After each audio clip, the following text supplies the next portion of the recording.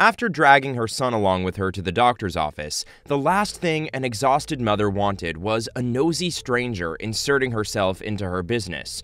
However, that's exactly what she got when the strange woman handed the mother's son a note when she wasn't looking, offering something she didn't expect.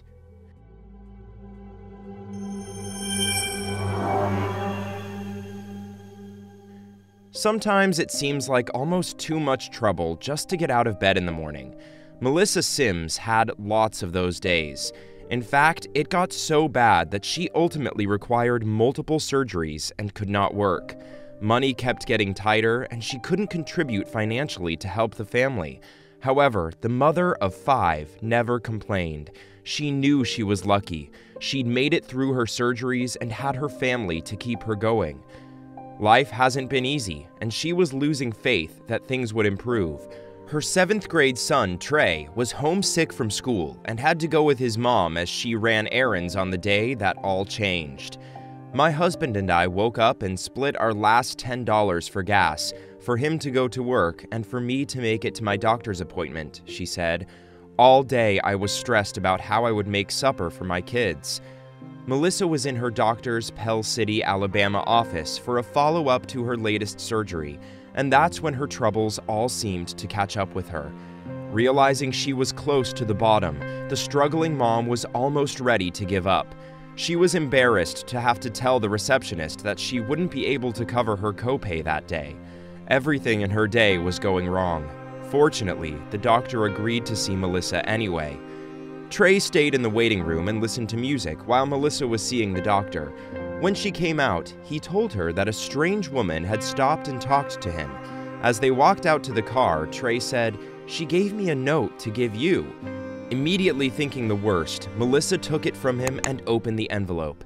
Instead of being negative, it was one of the nicest things she had ever had someone else do for her.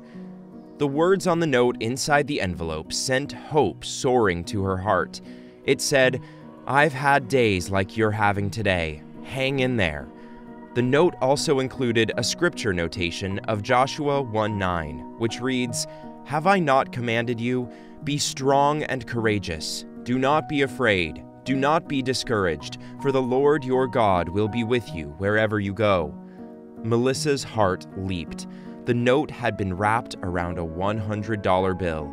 Melissa was stunned and immediately began crying. Trey said that if I'd known what it was, I'd have said thank you.